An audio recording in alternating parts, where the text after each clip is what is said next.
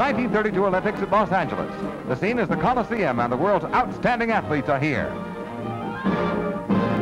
Mildred Babe Didrikson making the javelin do some traveling. 143 feet plus, a new world's record for Babe.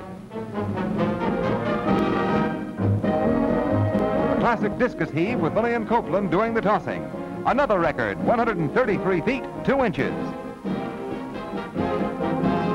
Good going, gal. Now it's Ed Gordon of the University of Iowa in a 25-foot, 3/4-inch leap. That's Gordon.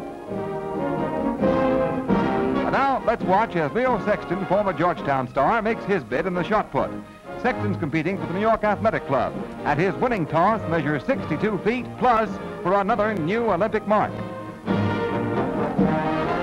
It's the hammer throw now, with Ireland's Dr. Patrick O'Callaghan. When they put the tape to this one, they'll find it traveled 176 feet, 11 1/8 inches. That's that, Pat. The finals in the 100-meter sprint. With the runners bunched at the start, it's Ed Tolan of Michigan in the foreground, edging in front of Metcalf of Marquette, and holding his lead to win by a whisker in 10 3/10 seconds.